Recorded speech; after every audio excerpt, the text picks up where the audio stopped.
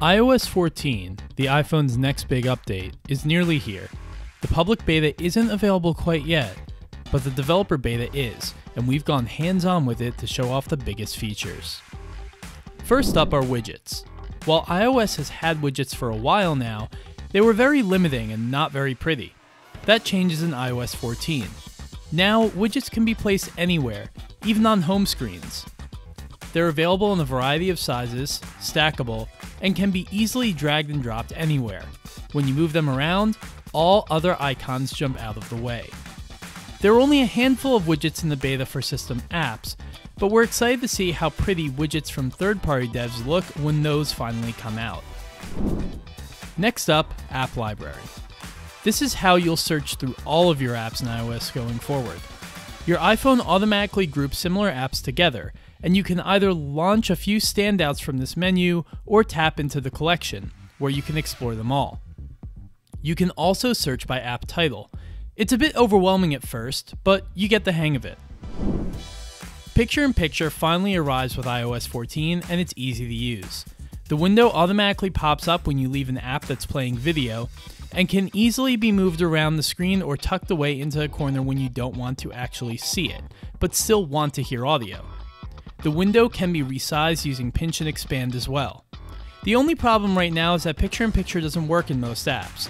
In fact, it's not functioning in YouTube or Safari yet, and so the only place I could try it out for the purposes of this demo was Apple TV+. iOS 14 adds really useful translation tools. First, there's a new Translate app, which at launch will be able to translate between 11 different languages and can work entirely on device without the need for internet.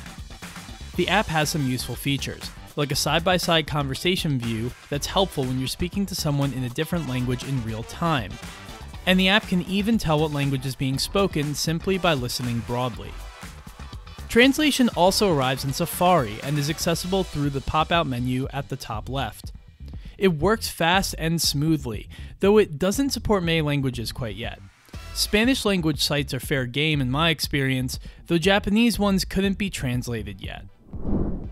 Siri has a useful new interface in iOS 14 that slims Apple's Assistant down so it doesn't obscure your view in whatever app you're using.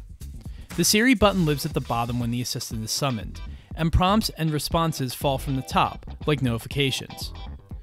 Siri can also send audio messages too, which supplements long-time features like the ability to dictate messages.